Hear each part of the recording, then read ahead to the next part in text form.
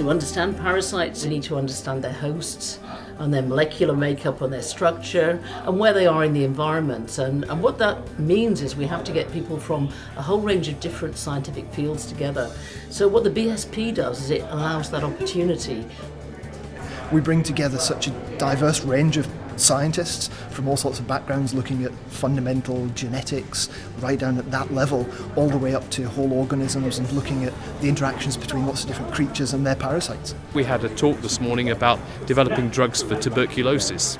TB is not a parasite, but it showed the sort of approach that could be taken to actually developing a drug for parasites.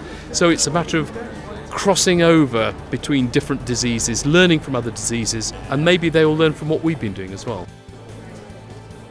Here, particularly with the large number of poster presentations, you get to see a lot of science as it's evolving, and you can start to see the leading edge technology and its application.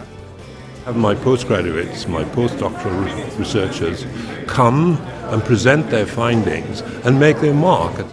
For many young people who do research in parasitology, coming to the BSP, it might be their first scientific meeting, it might be their first opportunity to give a talk or present a poster on their data. So in this case it's good that I've got a chance to come along and speak at a conference where there are obviously big names in my field that will be able to listen. BSP events are really great for students.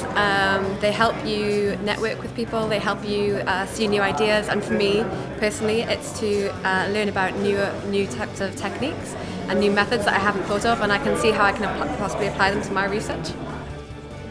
Events like this are important because you can get information from papers, but really discussing with the scientists and getting their perspective, their understanding, allows just so much more effective and memorable information transfer. And the networking opportunities are tremendous. It's a great place to network with everyone from PhD students, postdocs, up to professorial level, and it's a great place to talk about science.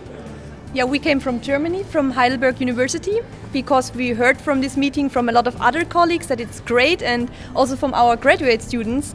Many of the parasites we work on affect people across the world. They don't just affect people in this country, so I think having that international aspect is really important. I think the first day I came here, I discovered an opportunity to do collaboration with some participants. So far I have about 2 or 3 participants from other countries that are willing to work with me. I'm working on Leishmania since 25 years. I have come 10 times to BSP, and then I have met some people with whom I could develop new collaborations.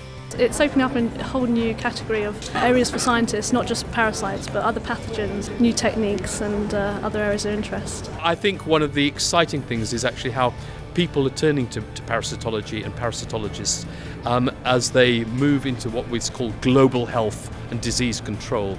The information that we're providing both at the molecular level and also in terms of parasite populations is now being used more and more by international organisations that want to control infectious diseases. The next 10 years we'll see tremendous advances in understanding parasites, and there's some really critical questions that we have to address, both in terms of trying to control or potentially eradicate human disease, but also in terms of parasites in the environment in these days of global environmental change.